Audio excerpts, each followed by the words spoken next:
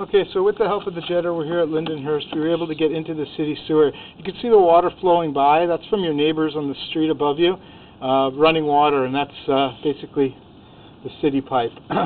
Where your pipe connects to the city pipe is called a saddle, and that saddle is your responsibility. That's where your responsibility starts in the center of the street. As we pull it back here, you can see this is the saddle here. It seems to be in okay shape, which is good because it's a very expensive thing to fix if it was in bad shape.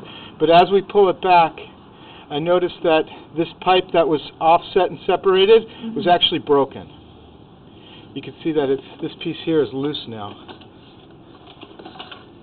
And things are getting hung up on that. You see that?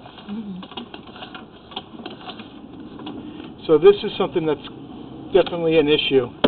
Things get caught up on there, and that's kind of why you're having stoppages as well. It's like a dam, and things get caught on there and then build up. So as we pull it back from there, we've already jetted the line.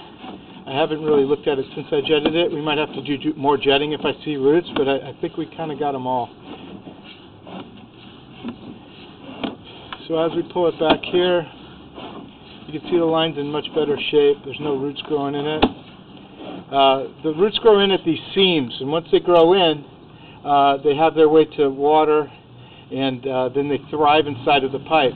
What we're doing is we're knocking the roots down. You can see, and all that's left is this little spriggly root here, and that will grow back in time.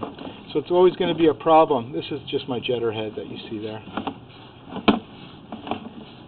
So we were able to clear it pretty good.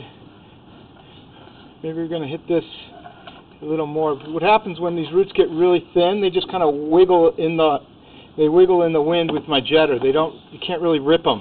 And to sit there and trying to get these little teeny roots out could cause more damage than good.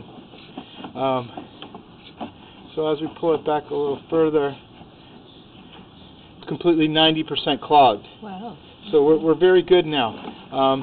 So that's kind of where you're at. That's the after video I wanted to show you.